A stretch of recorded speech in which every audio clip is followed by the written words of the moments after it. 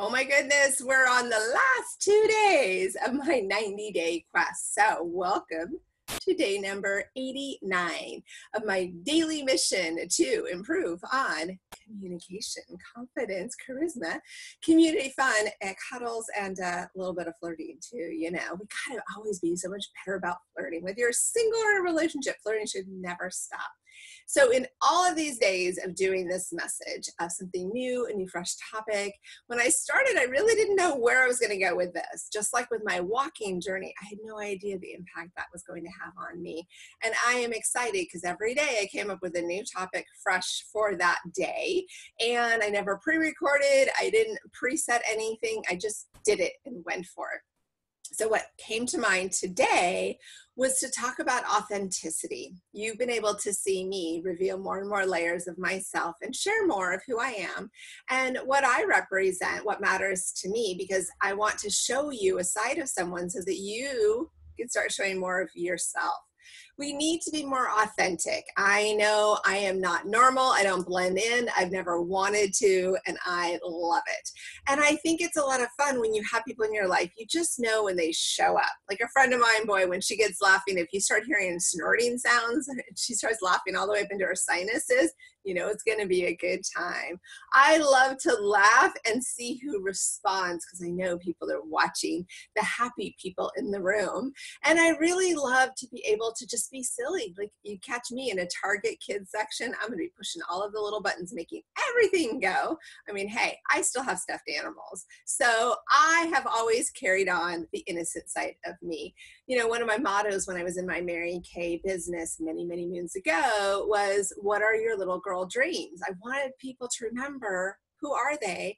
And what was it before they had to worry about bills, before they had to do the dishes, before they had to, work in a relationship? You just had your best friend and you ran around the playground. It was simple and easy and innocent. You played out in the forest and made mud pies and you had your invisible friends and you just had a great time. And that's what I want to bring back to our innocence, our authenticity. Even though we still have to do adulting, we need to go out and just have a great time. Lighten up, enjoy this gorgeous, glorious life that we have been given. And remember, you matter. You are the one that makes a difference. So I've had this t-shirt that I found again when I was digging through my memorabilia box that I just thought today was a perfect day to share it. So when I was probably like third, fourth grade, it was probably third grade, I was getting dressed up for a fun thing with a friend. And back in those days, you could go in and get, the iron-on t-shirts and everything. So my friend and I were wanting to dress up in a fun costume. And we came up with this idea. And the funny thing was, we told this guy how to spell the word weird. He argued with us and he spelled it the way he chose to, which of course was not correct. So the kids in school knew a lot better than the adult, but it actually added to it. So here is my shirt.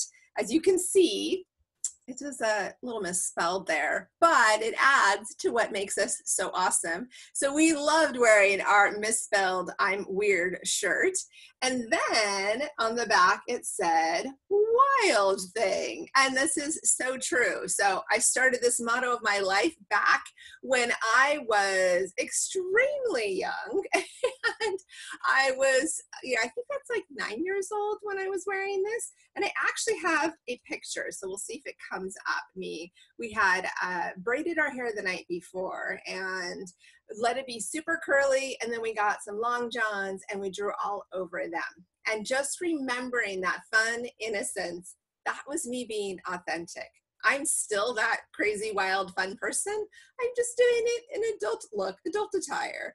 And so what is it that you could bring back to yourself that would make you more authentic, or what makes you a unique individual? I want you to comment below, share, subscribe, and of course, I always like those likes on my videos so I know that you are enjoying yourself, checking out what it is that I have brewing up. Now, tomorrow is the last day of this wild and crazy journey. I don't know what I'm going to do afterwards. Well, I do have an idea. I'll tell you about that. So you have to wait till tomorrow though. But right now I want you to stop and think, what makes you authentic? What are parts of you that you've always loved and enjoyed, people have complimented you on, even if it drives them crazy? What is it? You know, we need to get a little bit more easygoing, chill, like positive, and just be happy. We have so much to be thankful for. We have so many blessings. And the fact that you've cared enough to invest time and energy to watch these videos, listen to the random things that I've got to talk about, and the very specific things that I've got to talk about, because you know, I love to talk about sex, intimacy, friendship, fun, cuddles, confidence, and everything that we all want to talk about, but we don't really always know the right words. But what I want to hear from you is what makes you authentically you.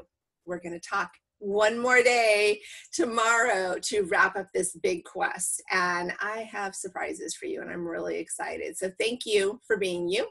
Thank you for adding so much inspiration and joy to me every single day. This is the first thought I start my day with, and I'm always so thrilled to see what I come up with. And I thank you for participating. I'll talk to you tomorrow.